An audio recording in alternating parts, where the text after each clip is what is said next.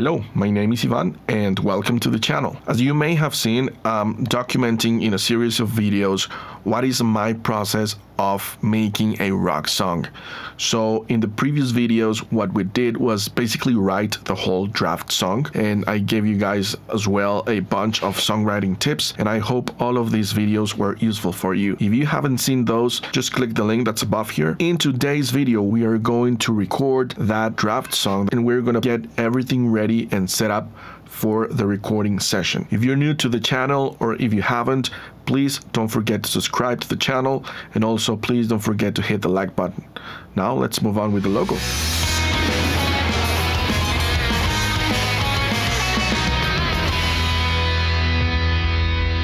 Before we begin, please don't forget to download the PDF that I wrote on song structures.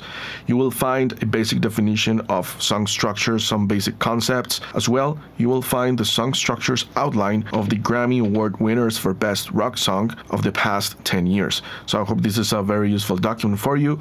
All you need to do is click on the link in the description below and subscribe to the channel, and you will be able to access the PDF. Just to do a quick recap, on our last video of this series, we were finalizing the draft song, our scratch song, and what we did was we wrote the bridge of the song and I showed you the different methods that I use, and now our scratch song is ready. So what I'm going to do now is I'm going to come to the computer in Pro Tools and record that draft song, and that is going to be the foundation for our recording process and for all of the upcoming steps. And now what I did is I created a Pro Tools session. I have a track here that is ready, and here is where I'm going to record the guitar, which is the instrument that I'm going to use as a foundation, the acoustic guitar. That is something that could change, and actually if I were going to record a track for a drummer, I would try to record at least electric guitars, bass and vocals, so that when the drummer is listening to the track, to the backing track, they are able to, get into the mood of the song and just feel it a little bit more and get into emotions of the song, and that is going to be translated in the performance, in the recording of the drummer. Now in this case, since we are in a lockdown, I'm not going to be able to do so, but as a starting point, as a foundation, I'm going to record my acoustic guitar here. One thing that I did is I was trying to figure out the tempo of the song, and I used the tap tempo function here in Pro Tools, and just by hitting the T key on my keyboard, I was trying to figure out what's the tempo for the song. And so I did something like La vida que siempre busqué, la vida que siempre anhelé tener, la vida que siempre busqué es Jesús, solo Él. And it showed me that it should be something around 146 bits per minute. Something that I also do is I try to keep my process flexible, so as much as I can, I try to have control on several variables over the course of the song production process. So later on, if I feel like I need to change the tempo, I try to keep the process flexible so that I can do that as much ahead in the process as possible. At some point, I will have to commit to a tempo, I will have to commit to the key of the song and several other aspects, but I will try to keep it flexible as much as I can, because sometimes I just wake up and I just don't like the song, I don't like the way it is heading, so I give it a full turn or a halfway turn, but the idea is to keep it as flexible as possible. I have the tempo ready for the song. Now it is time to plug in my guitar and start recording the draft song. I have Pro Tools ready. The channel is ready here. I created a second channel and I recorded some guitar parts. I'm going to continue recording the bridges. I remember it had a solo, so I'm just going to use this second track here and continue recording.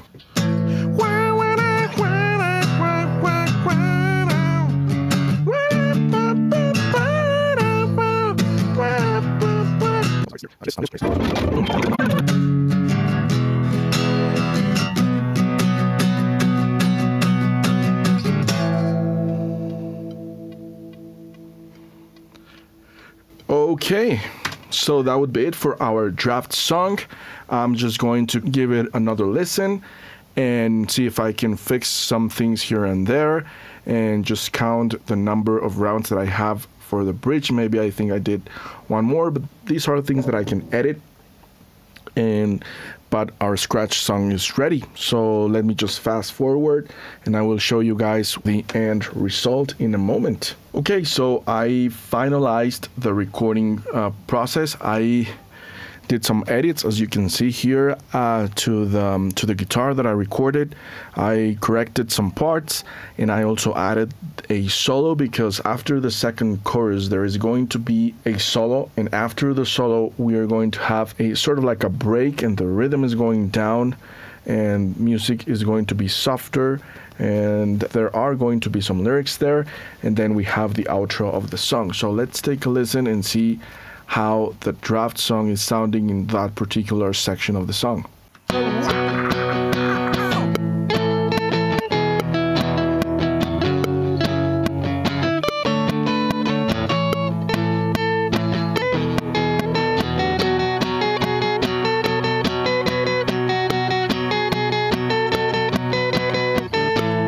Pero ya es hora de empezar a descubrir. Yeah, okay, so that's the idea. I will try to keep this process as flexible as possible, so if I ever decide to change something, that's something that I can do. For example, it could be the number of rounds here, or the solo. This is just the initial idea of a solo that I had, but I could keep trying, or at the time it is going to be recorded, I could also change it, and we still have a long way to go. We need to figure out the sound for that guitar and many other variables. So for now, this is it. What I'm going to do now is I will record vocals to have the main vocal for this scratch song. And what I'll do is I'll just fast forward, record the vocals, and then show you what it looks like after I record some vocals. So, see you in a moment.